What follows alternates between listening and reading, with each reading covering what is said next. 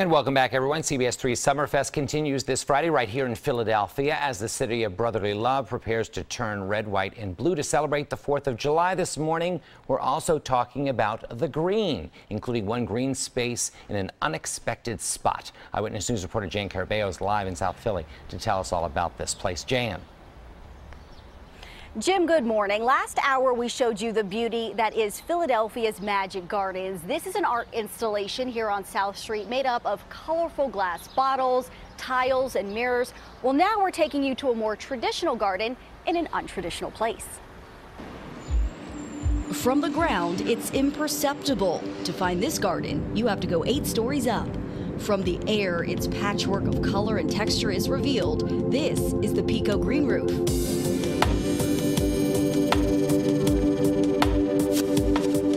Installed in 2009 atop PECO's headquarters at 23rd and Market Streets in Center City, this 45,000 square foot secret garden is one of Philly's first green roofs and still one of the largest of its kind in the entire state. It provides more than just spectacular views of Philadelphia. The PECO green roof captures more than 70% of rainwater that falls during the growing season, an estimated 1.6 million gallons a year. They really help with capturing a lot of that storm water before it releases into the stormwater system. It also helps cleanse the water and reduces some of the toxins that get into the water system. The plantings also help keep summer temps on the roof up to 80 degrees cooler than a conventional roof, reducing energy costs. The Pennsylvania Horticultural Society maintains the garden and provides tours. It's a beautiful look at sustainability, meant to awe and inspire.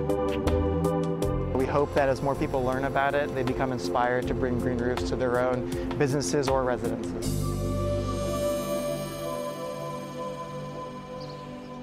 Now, PHS gave just about 700 people a tour of that green roof last year. They give tours just about every month, and they say if you want your own green roof on top of your home, be sure to do your research first and consult a structural engineer to make sure it's safe. We have all of that information on our website at cbsphilly.com. We're reporting live along South Street this morning. Jan Carabeo, CBS 3 Eyewitness News. Jim, back into you. Good advice, Jan. You don't want to have trees and grass crashing through your ceiling.